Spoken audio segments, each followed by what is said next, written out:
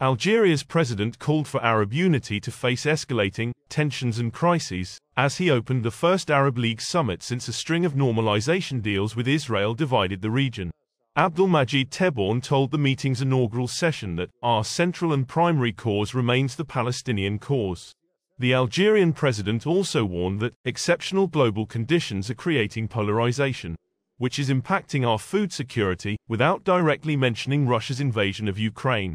The regional and international context is marked by rising tensions and crises, particularly in the Arab world, which in its modern history hasn't seen a period as difficult as the one it is currently undergoing, he added.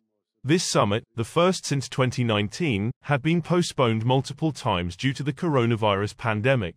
In the meantime, several members of the 22-member bloc, for decades a forum for strident declarations of support for the Palestinian cause, have normalized ties with Israel.